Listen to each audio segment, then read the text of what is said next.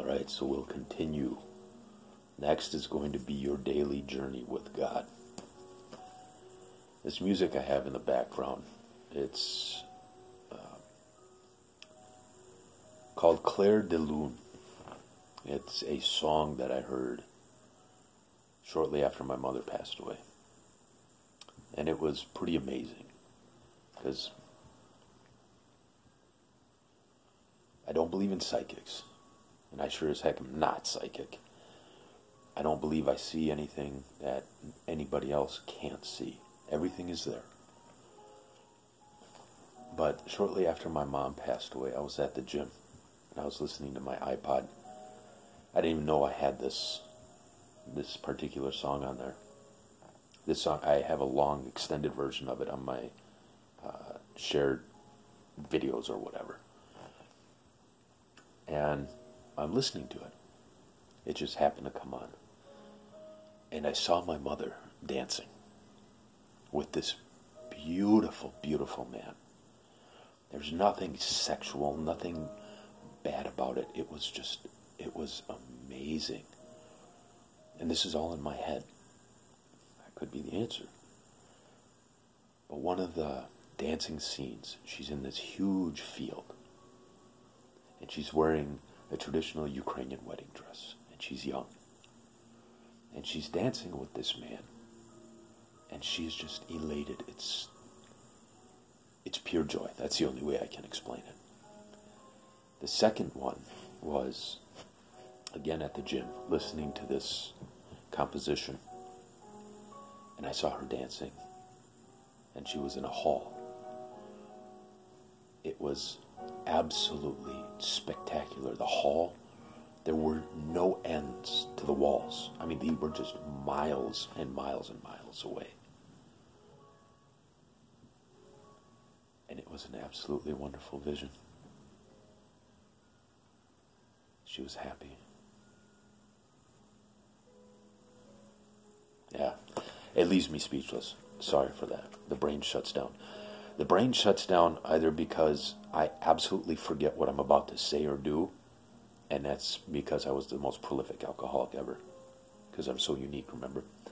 And then, or it's because my thoughts get so deep and so far. When I think about my mom and where she is and how I saw her just last year, and I'll share that with you later, reinforces all my beliefs. It's all very true.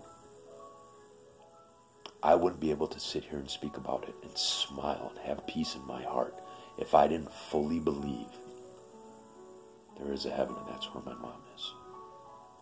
That there is a heaven and that's where your mom is and your dad is, where your brother and your sister are. Yeah. It's a good feeling.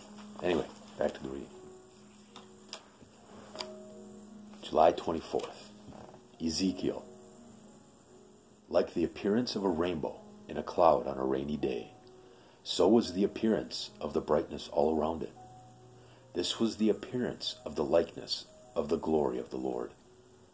Ezekiel 1:28. The first words of the book of Ezekiel seem to give us the prophet's age. Now it came to pass in the 13th year, Ezekiel 1:1. According to the Numbers 4:23, Jewish priests began leading temple worship at age 30. But just when Ezekiel was ready to assume his life's work, he was seized in a raid and deported hundreds of miles to a Jewish refugee camp beside the Shabar River in Babylon. He was angry, disappointed, and bitter. Ezekiel 3:14. God's response was to open his eyes, giving him a glimpse of the heavenly throne itself and allowing him to see the appearance of the likeness of the glory of the Lord. Seeing this, Ezekiel fell on his face and listened as the Lord commissioned him to a ministry he had never anticipated, one that still benefits us to this day. There's an old hymn that says, "One look at his dear face, all sorrow will erase." When our eyes are open to the Lord, everything else falls into place, takes shape, and begins to make sense.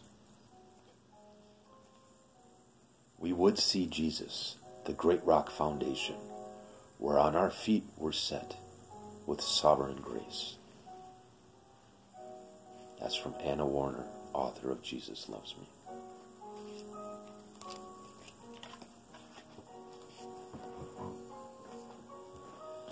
All right, now we do Great is Thy Faithfulness. January 24th. Mandy just listened.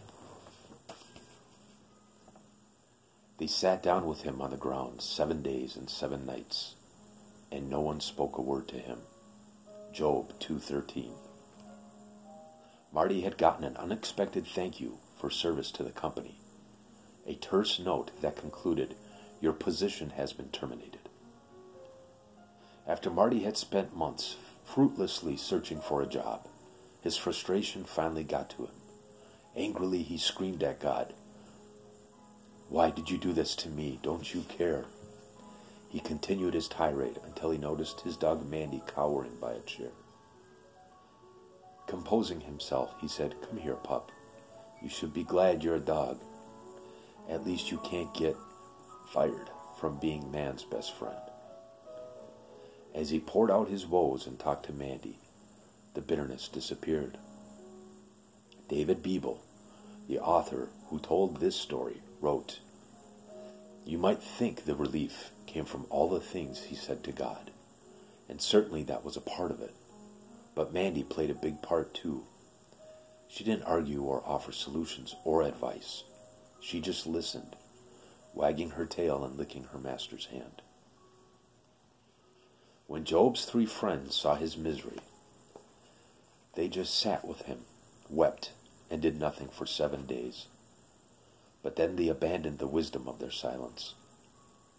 Sometimes we need to just weep with those who weep. Romans 12:15. Our listening ear may be what they need, so they can hear what God is saying to them.